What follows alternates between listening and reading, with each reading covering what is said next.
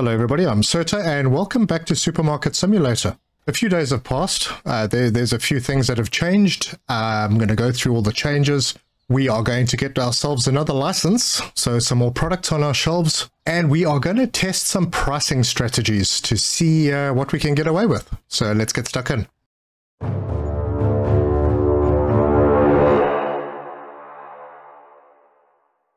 First things first, head down to the computer.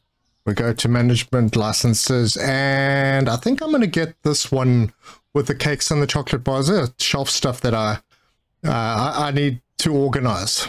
So we'll purchase that, and then I'll do my normal thing and go to the market, scroll down to the bottom and just get one of each so that we can kind of decide where they're going to go. All right, I will sort that out shortly. But the pricing strategy, what I've done is just for now, just the chickens, I've marked up 15% above the market price.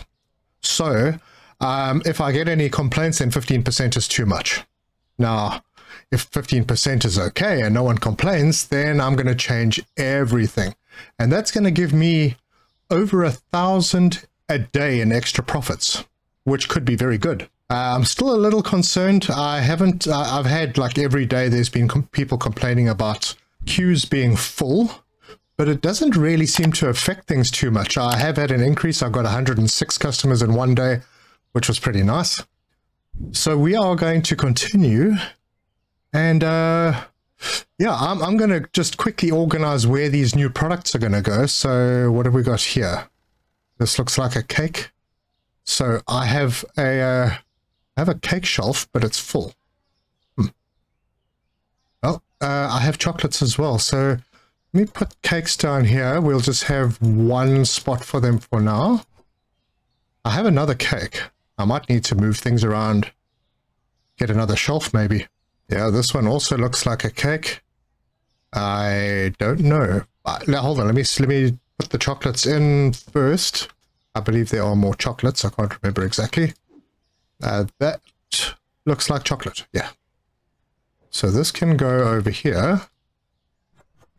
Chocolate bar. It is indeed. Okay, so I might then, I can't remember if there are any more chocolates. One word.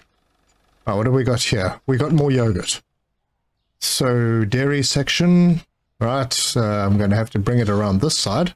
Maybe, I don't know. We'll have a full fridge for yogurts eventually, I think. Wow, that is quite a lot of yogurt. Then we have another sugar, which is very similar to this sugar. I do have another sugar rack over here, and I have space over here. Good. And then this is... Damn, I have no idea what that is. Brand something with a B. Okay, so this is the chocolate powder. Let's see. Chocolate powder is a drink, so I think I'm going to just pop this in over here. I'm making a little collection of boxes in case I need to move things around, but yep, it looks like we can just use this shelf for the extra cakes. Okay, good. So I need to double up on this and then double again for the storage. And that should be the last of it. So I still got 15,000 left. That's pretty good. Throw these boxes away now and then start loading up. All right, all the new products are on the shelf. They're all priced. There's nothing else for me to do. Everything is stocked. There's some stock of the new products in the storeroom. So we might as well open up. The store is open. So let's see how this goes with that 15% on the chicken. The reason I'm doing it on only one product for a start is because I'm not entirely sure that I would be able to identify which product they're moaning about a high price on. So yeah, I might do this in stages just to get an idea. Anyway, time-lapse time.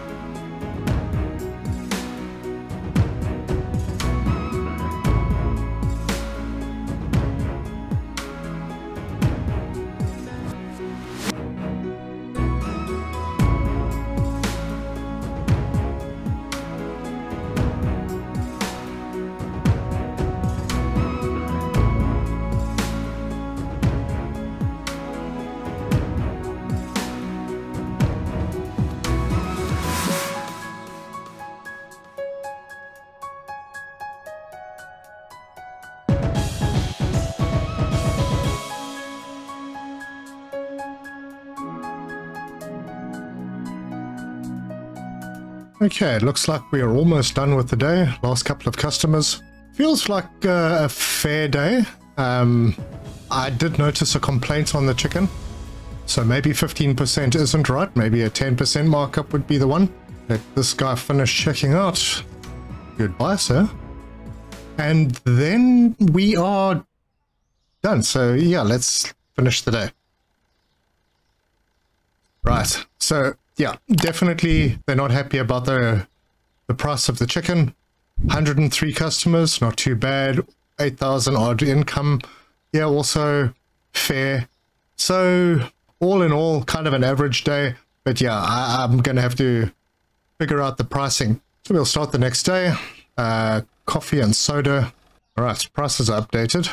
Let's go in here. So 10% on top of that would be 10.25-ish. If you're not good with mental maths, use a calculator. But yeah, 932 means we have to add 93.2 cents onto the market price, and that would give us the price. So that's plus 10%. Don't know if it'll work, but we'll see. I'm just going to let my restockers finish doing what they're doing. I'll order up the critical stuff that's missing. Yeah, it's quite a bit of stuff. And then we'll run it for another day and see what happens. Well, the restockers have finished doing what they can do. I did kind of run through. Oh my gosh, there's a whole bunch of stuff I missed. Be right back. All right, I haven't gone through this terribly carefully because I just want to run another day with the new price. See how that goes. I think I have everything pretty well stocked. Hopefully I don't run out of stock on anything. But yeah, let's give this a go and see. At this point, I think I have to mention, let's game it out. If you haven't seen his video on Supermarket Simulator, I reckon check it out. It is exactly how you shouldn't play this game, but it was pretty funny. Anyway, it looks like we're going to hit level 83 during the day at some point. So, yeah, let's time lapse.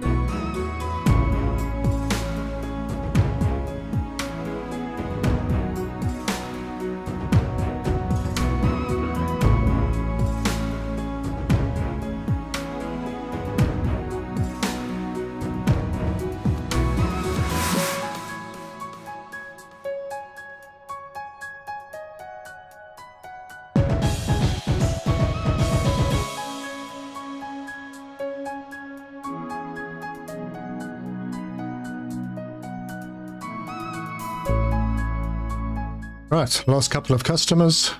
This lady's got quite a bit. I don't think I saw any complaints about the chicken price, so maybe 10% is the sweet spot, but we'll see when we close the day off. So let's see how we did. 103 customers again. Ooh, store points are down, but we did hit level 83. But good income today, 8,800. And yep, product found expensive. So cheese, chocolate, and chocolate spread. Right, prices are updated. I'm going back to my normal pricing strategy because this doesn't seem to work. I don't want to have the negatives, so 9.3, and that should sort that out.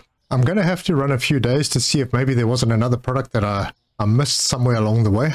But yeah, that's my take on the pricing. I'm quite happy with rounding down or going at market price. So if you like this video, give us a like. If you want to see more, subscribe, hit the bell icon for notifications. Leave me your comments. Let me know about your pricing strategies and if they're working. I just want to try and avoid the reds on the day end summaries. But also, I'm sure that the dev is working on a better management screen because currently it's pretty difficult to know if you've got bad pricing somewhere. And it takes a long time to go through each price to see if something is out of whack. Also, I'd like a better way to see what is running out of stock and what's selling the most and what I should keep an eye on. But anyway, thank you for joining me, and until next time, cheers.